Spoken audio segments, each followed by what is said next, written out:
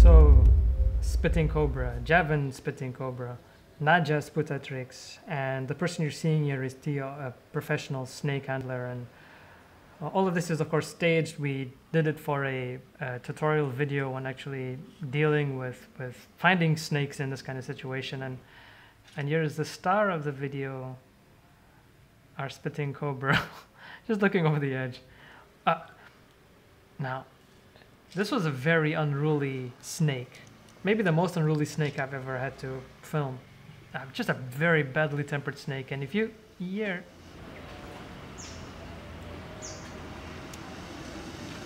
you can hear that anger in the way he breathes. And he was just basically looking around my... that's my camera back there. And before Theo would then show what you would do if you find it, but he's just angry, even just sitting there, just so angry. Here we go. You can just hear that, the hissing. And unfortunately he had a bent fang, which meant that every time he was spraying, which he was not shy about doing, he would basically have venom going to the side, and that was hitting any other of us, which was either the co-director Hindi Ekaputra or the producer Danan Satraya and or me, and I was wearing sunglasses, so I was just getting it on my glasses, but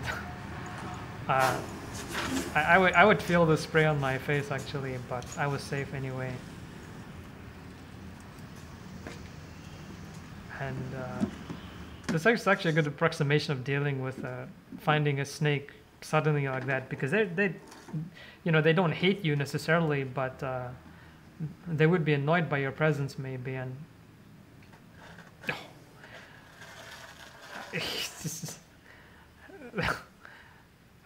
he is really he does not want to be here, and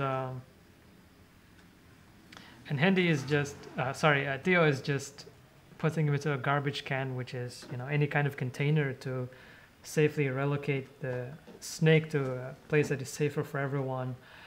And if you want to see my influences, it's right here in this shot. You can tell I've been watching too many Kubrick movies, all about that symmetry. And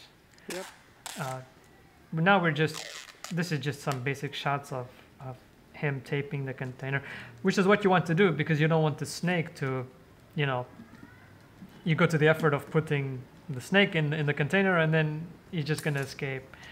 And so just tape it while, I'm not sharing all the shots, but we did do multiple takes of them. Just unlike Ed Wood, we have something to protect.